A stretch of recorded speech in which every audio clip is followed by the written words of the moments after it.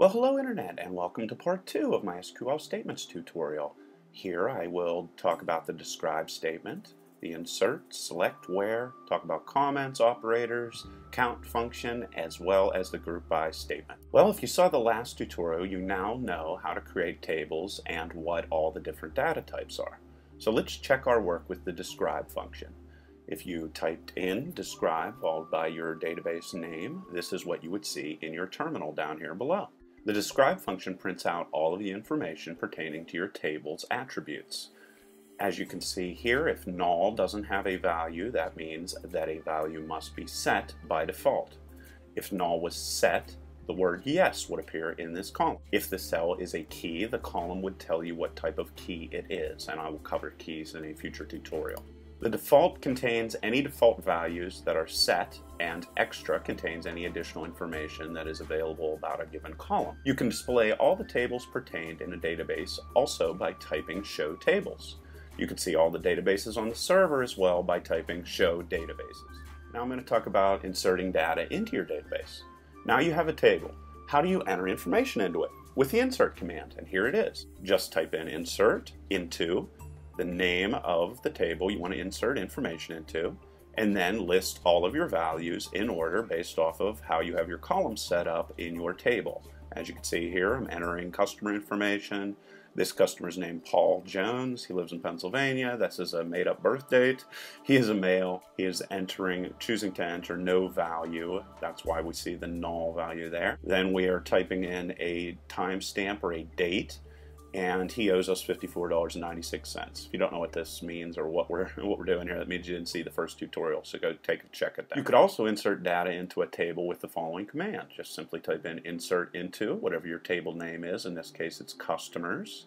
Then list the two values that you want to change in this table, being last name and first name, followed by the values keyword, and then the values you want inserted into those variables, being last name and first name. The final way you could load values into a table is with the load data function. You can submit a tab delimited list of values as long as they are in order.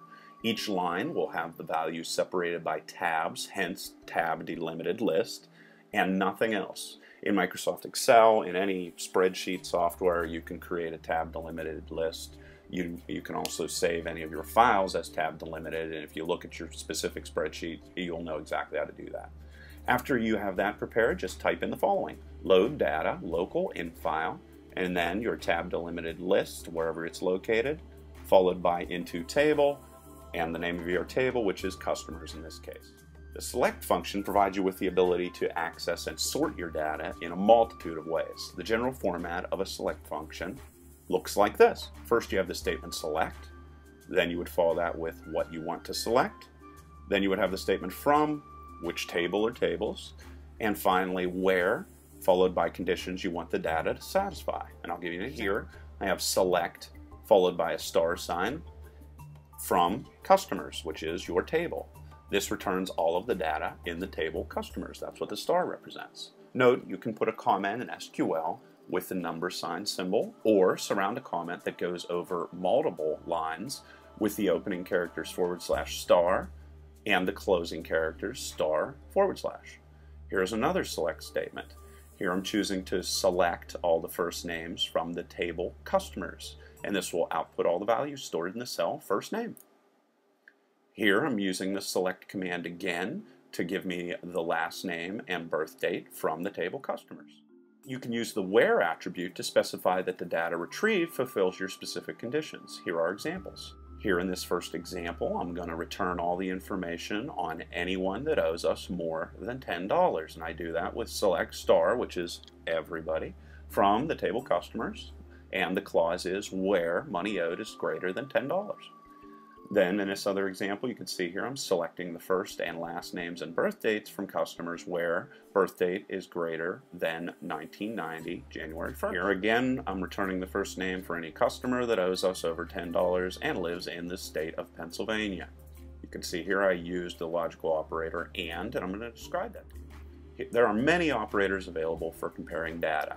We have the addition, the subtraction, the multiplication, the division, the modulo, which returns the remainder of a division, and here's an example. If we use the modulo operator, on a division of 5 by 2, you would get 1 because the remainder of that division is 1. Here are all the logical operators available to you. You have the AND or the two AND symbols. You can use either one. They both do the same thing, and this will return a value if both conditions are true. Then you have the OR, which returns a true value if either condition is true. We have the NOT, which returns a true value if the operand is false. NOT, in essence, just makes everything the opposite of what it is. So if it was a true condition, then it would turn it into false, and if the condition was false, it would turn it into true. Here are some comparison operators you can use with the where statement.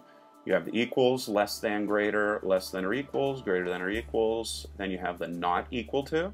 And also you can see here if we use the in statement, which I'm going to explain more on later, you will return true if X is one of the values in the list. Here, the item is being represented by these fake variable names y1, y2, and so forth. We'll cover the in statement in a later tutorial. Then we have comparison operators between.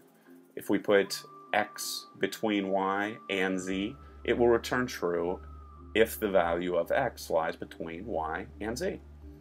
The like statement returns the value true if the value of X matches the value in Y based off of pattern matching, and I'll get more into this at a later date. Not like is just the opposite of like. Then we have the regular expression statement here represented by the characters REGEXP. It allows you to use regular expression tests on data, and you can see a regular expression tutorial I have elsewhere if you don't know how to use regular expressions. And you have the not regular expression, which is the exact opposite of the regular expression statement. And finally we have is null, which will return true if a value equals null. And then we have is not null, which is the opposite of is null. Let's say you'd like to count the number of customers that owe you more than $10. Here's an example of how you can do that. First you type in the select statement, followed by the count function, and it's saying to count all customers from the table customers where money owed is greater than $10. You could also see how many male versus female customers you have with this statement. Here we're just checking the column value of sex. We're counting all of those values from the table customers, returning that information to you. How about a statement that places the states in alphabetical order and the number of customers from each state? You do that with the select statement here, where we're calling for the state value, followed by the count function from the table customers, and then we're grouping everything in alphabetical order by state. If you wanted to sort in reverse alphabetical order, you would just simply type in the DESC value after your order by. And that is how you would get a reverse alphabetical list. Would you like to change the names of your columns to something nicer? Then you would want to use the as statement. The following statement will change all of your titles.